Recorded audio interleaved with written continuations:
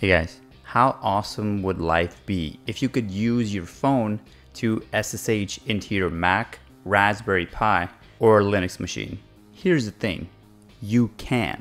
And in this video, I'm gonna walk you through this entire process. And so you'll actually be able to SSH on your phone from your local network or publicly from anywhere. But before we get our phone ready, we need to make sure that SSH is enabled on our hosts. So if you're using a Mac, you can go to System Settings, General, and then open the sharing setting. But if you're having any trouble finding this, just search for sharing and it should pop right up. We need to enable the remote login checkbox. After that, click the information icon and then turn on allow full disk access. This will give you the real SSH experience. And for people that are trying to SSH into their Raspberry Pis, all you have to do is run sudo raspi-config from the terminal. After that, go to interface options and then turn on SSH server. And now you should be all set to use SSH on your Android. Step number 1, let's install an SSH client from the App Store on your phone. My personal favorite is JuiceSSH, and I've been using this for many years without any issues. So once you've installed JuiceSSH, let's go ahead and start the app. And before we do anything, we do need to add credentials for our SSH user. You can do this by going to Manage Connections and then swipe to the left. We can add our SSH login information by adding an identity here. Click the plus icon and you can start by assigning a nickname for this one. But if you're not going to have more than one SSH connection, you can totally skip this.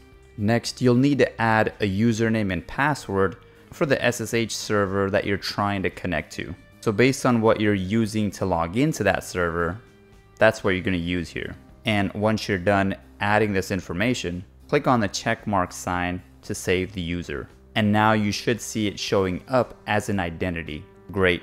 Now we can add the computer or server that we're trying to SSH into. Just swipe right and you'll end up in Connections.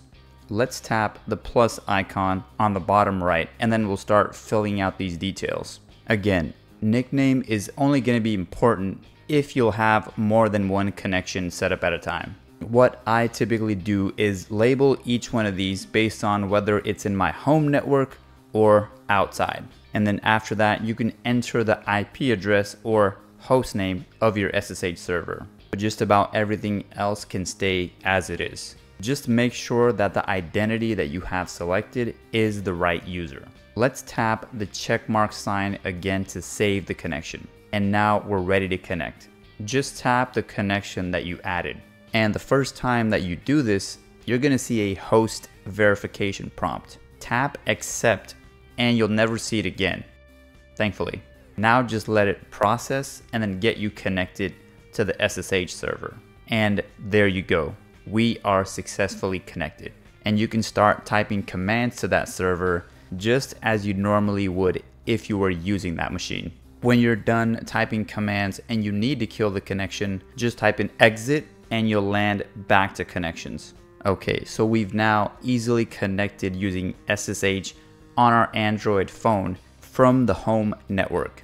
But what if you wanted to SSH from anywhere outside your home? No big deal, because that's what we're going to cover next. First, we need to connect to our router's configuration. To do that, you can either look at the back of your modem or router. But if that's not available, just stay in your seat because we can find out using a single command. For PC users, you can run ipconfig using the command prompt. The gateway address is what we need. And for those on a Mac, you can use the terminal to run netstat-rn. The gateway that starts with a 192 address should be what you need. So if we navigate to this address on any browser, you'll land on your router config. And depending on what router you have, you'll need to get to a page that lets you modify firewall settings. In my case, I had to go to firewall nat/gaming. But once you're there, you need to open up port 22 and point it to your SSH server. For most modern routers, you can simply add an entry for SSH server and just find the device. Just make sure that you save it to give your router a handshake confirmation. After that, we need to find your public IP address. The quickest option is to navigate to whatismyipaddress.com. And you might get two different addresses, but what we need is the IPv4 address. And now we can use JuiceSSH on our Android to add the public connection. Let's label this one public so we can tell the difference between our home network connection and the public one.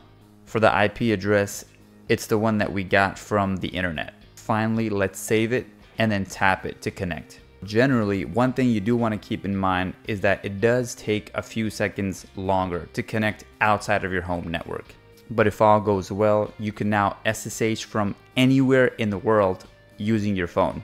You can run commands on those servers with just a few taps. And by the way, if being able to SSH is all you needed, the free version of JuiceSSH is perfect for you.